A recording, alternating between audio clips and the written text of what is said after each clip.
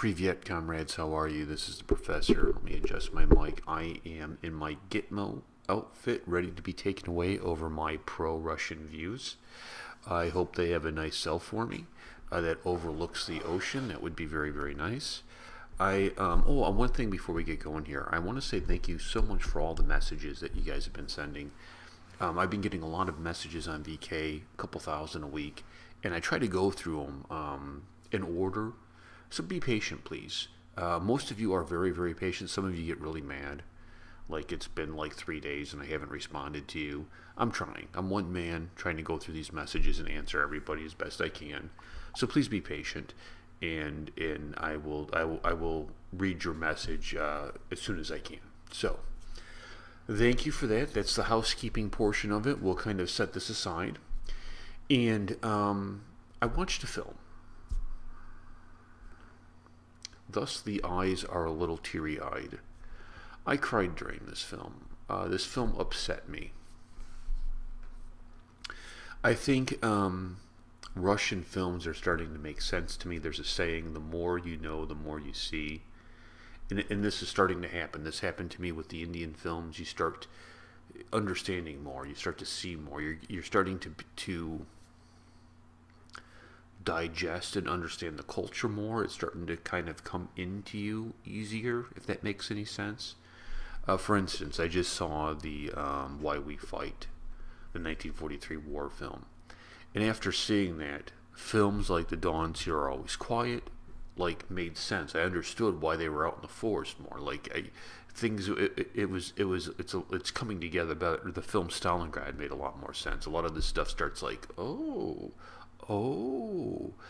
And The Cranes Are Flying was one of those films.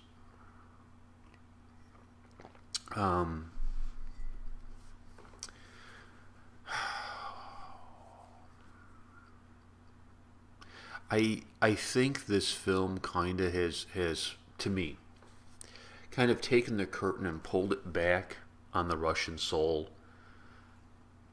It helps me to understand what happened to Russia's psyche after World War II.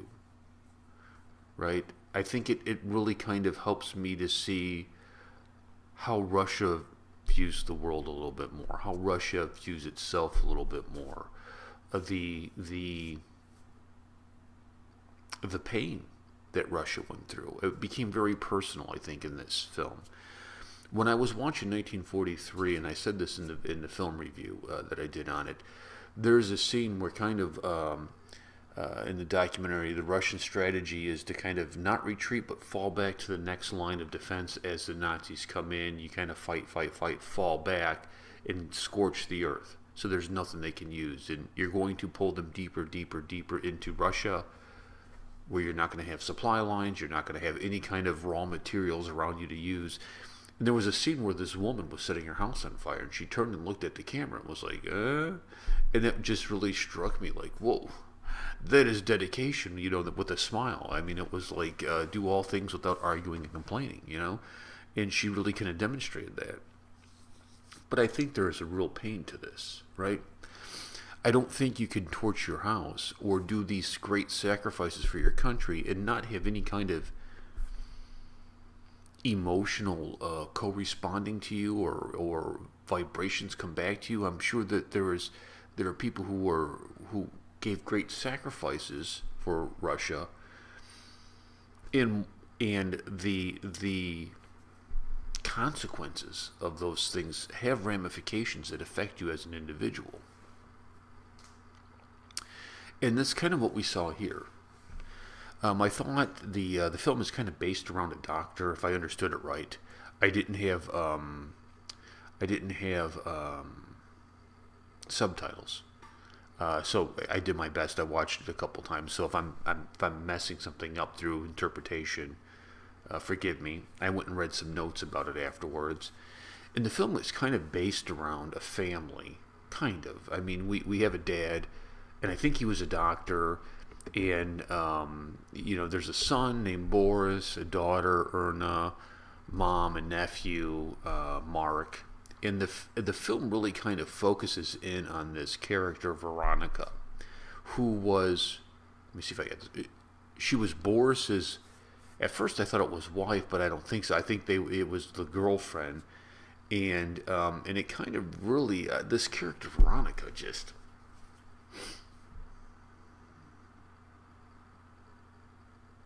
She was a very compelling figure in the film. I found myself mesmerized by her. I thought to myself, this woman, beautiful, great actress. Like, you know, how did she not end up in, like, every film?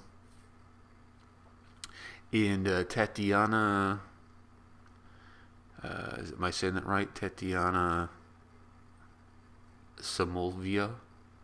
I hope I'm saying that right. What a great performance. I mean, I was struck by her. And then I started to think and wonder to myself, how much of her is the filmmaker really using, like, a symbol for the Russian women during the war? You know, that was kind of my thought process of watching her through this film, was kind of carrying on. Is she really becoming a symbol? Is she being a tool for the Russian director to tell a story about how this war affected the Russian women? And that's really kind of an interesting idea to me. That's really kind of a fascinating idea to me, because we don't think about that. We don't think about that in America. You know, we have. I don't know if you guys have noticed, but the Americans are pretty good at boots on the ground, right? We tend to like to occupy and be imperialistic in our efforts. It's never really leading from behind. It's like, you know, let's send in soldiers. What? There's a fight at McDonald's? Let's send in soldiers. I'm just saying, right? I'm not trying to be flippant or disrespectful, but I'm just saying, it seems like that's what we like to do. We like to occupy. And even in America, where we seem to be in war after war after war, we don't think about the cost to the family. We don't think about the cost to the individual, right? Americans are very much warlike, warmongers. It's in the things that we do, right? It's in the things that we say. It's in how we communicate.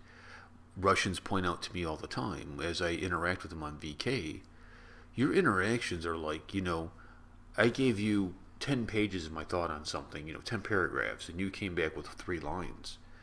It's just how we are. I mean, it's nothing. It's not. It's not a personal attack. I think it's just you start to kind of focus in on the American mentality, and it is very much like you know, let's get to it. Boom, boom, boom, boom, boom, boom. Very sequential. Very boom, boom, boom, boom, boom, boom. And you don't think about the ramifications at all. You just do it. You focus so much on what is at hand that you don't see the big picture here. And I think this film was a nice pivot job to see the big picture and then focus in on the small, as where you don't get that much in American cinema, in American life, in American politics and war. So we followed this woman. We followed her story. And I don't know if I'll be able to fit this all in one video. I don't know, because there's so much I got to say about this film. I think what I'll do is we'll split this up into multiple videos here, just because of time's sake. I don't really want to do like a 2-hour video and people be like, oh, I can't watch it. Maybe it's only the Americans who won't watch it. Maybe the Soviets will watch it. The Russians will watch it.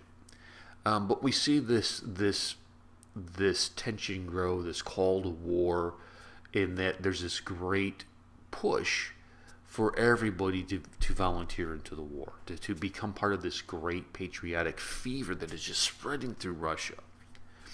Boris has volunteered to defend the homeland, and it really kind of makes Veronica, she's really sad about this, right? She's really sad about this, and she is now going to live with the family with great sadness.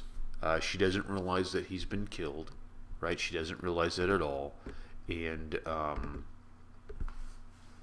she's kind of holding on hope beyond hope for Boris to come back, her true love, and she's going to bunker down with the family, Boris's family, and kind of, just wait. Prepare for the worst, hope for the best, is the American saying.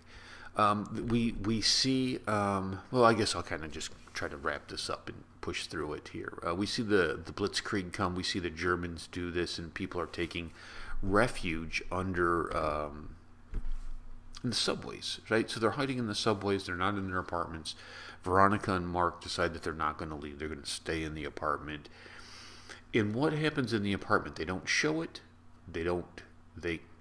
I think the scene and the editing and what led up to it implies it, and I think if you watch the rest of the film, it kind of comes back and answers the question for you. But what it looks like to me is Mark rapes her.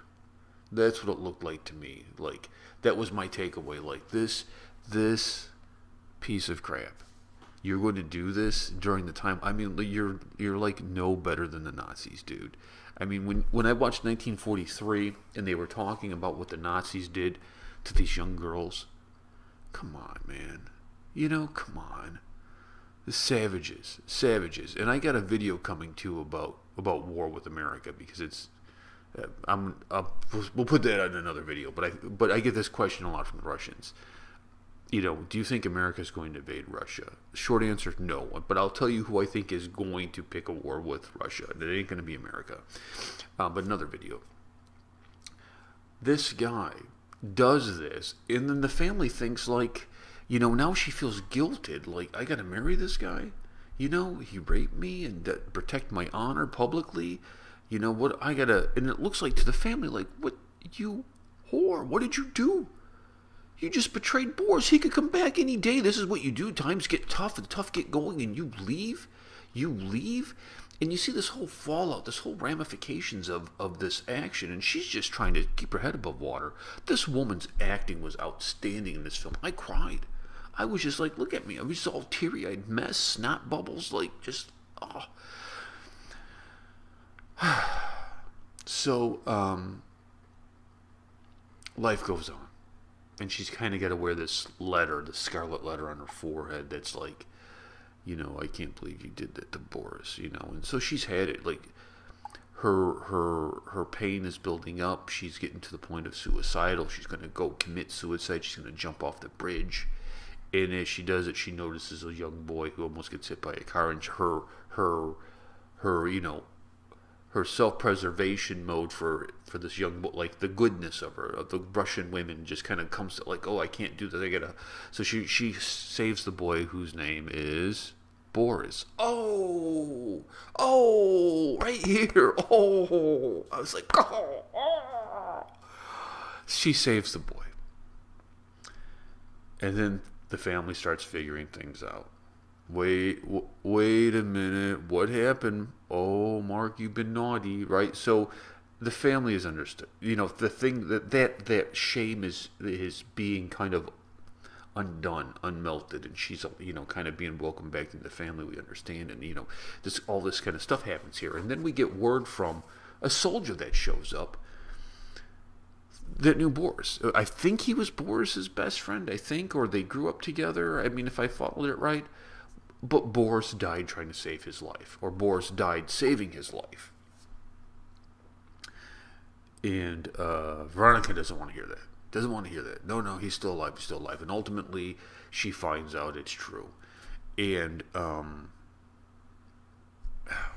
man, I got to internalize this. I got to think about this, because I really do think as I'm watching this, I am getting a better understanding into the Russian soul, like how they view the world, how they view the war, why World War II is such a important thing for them. The sacrifice. I mean, to reflect upon the sacrifice that they made as a people is an amazing thing. And I walked away with this thinking, first of all, this woman is like a really good actress, really, really good actress. And Oksana suggested this film to me. Well, a lot of people suggested to it, but she told me that this is a really, really good film. Oksana, I have to say this film was incredible. It was an incredible film. And I'd like to ask you, Oksana, because you're really active on VK with me. Um, how much of this do you think is could you look at this film and get a better understanding of how Russian women view the world? Is there a connection? Is there a correlation, or am I just crazy and I'm making a connection where it doesn't exist? Um, boy, oh boy, this film was I think this film was probably the best Russian film that I've seen so far. Um, Definitely most emotional. It really was. So, anyways, I have ranted long enough. Thank you so much, my friends. I really appreciate all the love and support. And remember, please be patient. I'm trying to get through all the messages as I can. We got The Americans episode number 2 up on the website, Dark Sky Radio. You can go listen to that. I am joined by my first convert from being anti-Russian to pro-Russia. That is my friend Action Jackson. His real name is Bill. But we pick fake names to go on the internet with because we thought it would be funny to be called the Professor and Action Jackson and the Warrior Queen instead of just our real names. It's like pretend time. So I'll catch you guys later. Thank you so much. Keep all the messages coming. I really appreciate it. And peace and much love to you. And I'll catch you guys later.